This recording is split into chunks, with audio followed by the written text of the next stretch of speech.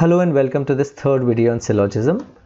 So I hope you watched my previous video on the concepts of Venn diagrams for syllogism. So in this video we'll look at the concept of minimum overlap and we will solve a few problems. So let's get started. So first things first. So by now I hope that you have a very good understanding of the different possibilities for each of these four types of statements in deductive logic. So if let's say somebody says there is a particular affirmative statement and the statement is, let's say, some A's are B's, there are four possibilities for this as we discussed. So you could say this is one way to represent it. This is your A, this is your B. You can say, you can also represent it like this. You can also represent it like this. This is B, this is A. And then you can also say that this could also be A comma B, which is A is equal to B. So these are all the four possible cases. Now these are all possibilities. But when we talk about this concept of minimum overlap, we should say, okay, where is the minimum overlap? I think here you can see is the minimum overlap. Similarly, if you were to say, okay, if you have a problem statement, let's say you have saying all A's are B's. So the possible cases are A could be here and B could be here. It could also be that A is equal to B, but this is the minimum overlap case. So that means it's important to say that, hey, while there are so many possibilities, but when we start solving the problems, we should probably draw only one so that it doesn't become very cumbersome. So let's take an example and understand this more. So if let's say you were given these two premises, all cats are bears and no cat is a dog, and they are asking you to conclude if you can say that no bear is a dog. Okay, so how will we go about this problem? So we will say, okay, first I will try to say this is what type of statement? This is a universal affirmative type of statement. So for a universal affirmative type of statement, there are two possibilities. What are those possibilities? So let's draw those two possibilities here. So the two possibilities are, one is, so we are saying all the cats are bears. Okay, so this is C inside and B here bear. Okay, all the cats are bears. This is one possibility. What is the other case? We can also say that this can be C comma B. That means C equals to B. These are two possible cases from this statement. Now second statement says no cat is a dog. Now this is what type of a format? This is a universal negative type of a statement. Now this means there are two disjoint sets, right? This is what it means, C and D. But you will always notice that when you have to draw conclusions, there are three terms. That means there's a common term. That means there is an overlap, and that is exactly the merging what we have to do. So that means with these two statements, I have to put this diagram on this, right? Because that's how these two merge to see whether we can come to a conclusion. So now let's merge this diagram. So it says no cat is a dog. If I were to merge this diagram here, so it says no cat is a dog. So no cat is a dog. Now that means dog and cat are disjoint circles. Now what does that mean? That means you can either put it here, and this is the minimum overlap condition. Cat and dog, they are separate. So while this is correct representation, you can also say, how about this? This still follows, no, the condition, because you're saying cats and dogs are disjoint circles. Still cats and dogs are not disjoint. It's not validating. It's not like this statement is invalid. This is also a true representation. Now how about this? This is also a true representation. So while this is the minimum overlap condition, these are all possible cases, right? These are all possibilities. Similarly, let's look at here. Now for the second diagram also, we will look at this merging. So it says no cat is a dog. No cat is a dog. That means cat and bear are the same circle, but it says no cat is a dog. That means the only other case is here, because it cannot merge or anything, because all cats is equal to bears and there is no overlap between cat and dog. So this is the only possible case. Now comes the important element of saying what is a conclusion and what is a possibility. Now these are all possibilities, but we have to understand this. There is a difference between a possibility and a conclusion. That means all these are various possibilities, But a conclusion is what? A conclusion, if this has to be a conclusion, it has to be true in all the different possible cases. That means, let's say the question says no bear is a dog. Can I say no bear is a dog? So it is a possibility, right? So it is true as per this case. But what about the case where we are saying no bear is a dog? But what about this case? What about this case? In these two cases, there is an overlap, but it says no bear is a dog. So that means while it is true in this case as well as this case, it is not true in both these cases.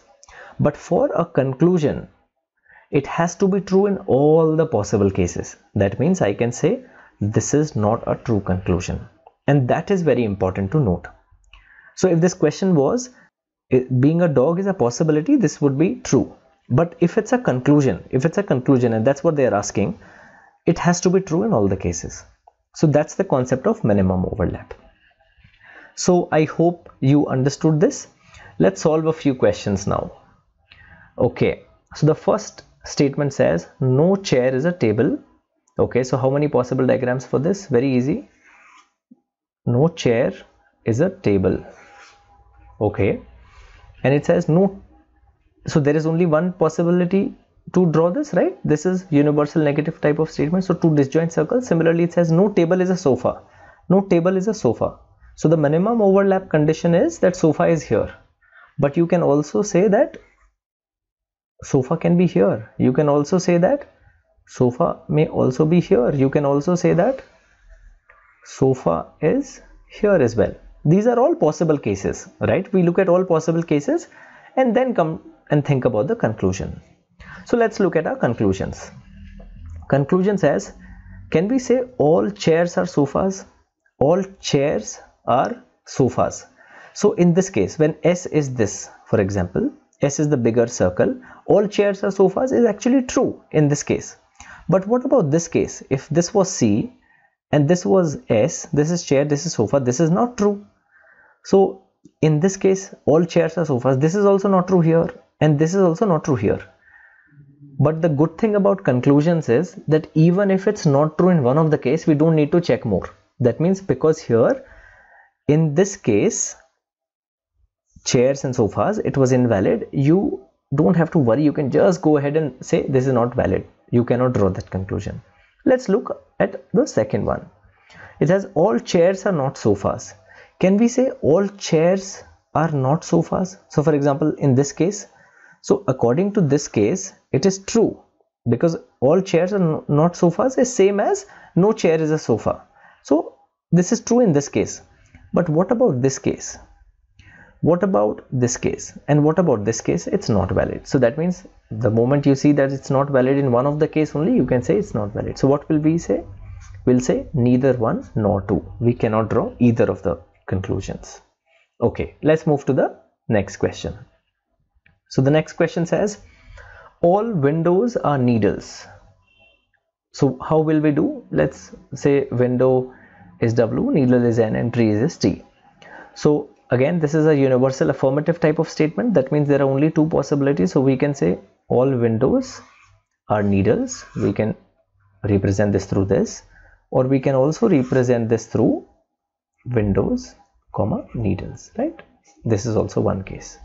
So these are two possible cases. Okay. Now it says some trees are windows. So now it says some trees are windows. So if I have to say some trees are windows, instead of drawing all the possible cases, you will draw just one case.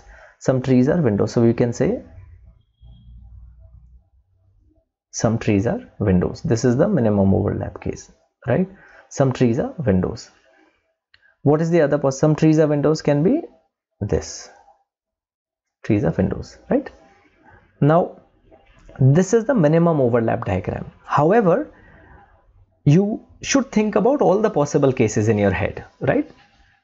Without necessarily drawing it here. So, for example, if let's say I were to think about all the possible cases, I can say some trees are windows, meaning the trees can also be here, no? This is also one case. And trees can also be this case, right? Trees can also be like that, or this whole thing also, no? Because ultimately it says trees and windows, there is some overlap, at least one, meaning it could be all also, right? So these are all possible cases. Similarly here, trees could be here, but trees could also be here as well, right? So similarly, all these cases. So it says some trees are needles. So can we draw from here that some trees are needles? Some trees are needles. So here, is this correct? Is this correct? Is this correct? Yes. Some trees are needles. So in this case, it is correct. Some trees are needles. Some trees are needles. So I think in all the possible cases, it is valid. Therefore, it is a correct conclusion. Let's look at this one. Some trees are not needles. Some trees are not needles. In this case, some trees are not needles. But what about this case? Some trees are not needles. It's not true because all the trees are needles. And the good thing about conclusion is, even if it's not true in one of the case, you can go ahead and reject it. That means only statement 1. So you can go ahead and mark this as your answer. And I would urge you to, if you've looked at my first video on syllogism where we discuss this without Venn diagrams, I would urge you to try it through that method also, so that you can see that your answers are coming similar. Okay, so let's look at the last question. So it says no bird is a mammal. So let's draw this. This is a universal negative case. So this is very simple. No birds are mammals. Okay, so we can draw like that. It says some birds are cats. Some birds are cats. So the minimum overlap diagram, we can say C is like that, right? So it says, can we draw from this some cats are not mammals? Some cats, at least, that means at least one cat is not a mammal. Can I say at least one cat is not a mammal? Yeah, look at this cat. Is this cat a mammal? In fact, none of the cat is mammal. But let's look at all the cases because this is just the minimum overlap diagram. How about this case? If we say this is C, can I say at least one cat is not a mammal? Yes. What about this? That means this case is, this is cat, but it's not a mammal, right? Now, what about this case? In this case also, can I say at least one cat is not a mammal? Yeah, in fact, none of the cat is a mammal, right? So because cat and birds have an overlap and birds and mammals are disjoint, this condition is always true, right? Okay, let's look at the second condition. It says no cats are mammals. Can I say not a single cat is a mammal? Not a single cat is a mammal. Now in this case it is correct. In this case it is correct. But what about this case? It is not correct. That means I cannot draw this. So we can say only one follows. So I hope you now have a good understanding of the minimum overlap concept. So thanks for watching the video and I look forward to seeing you in the next video.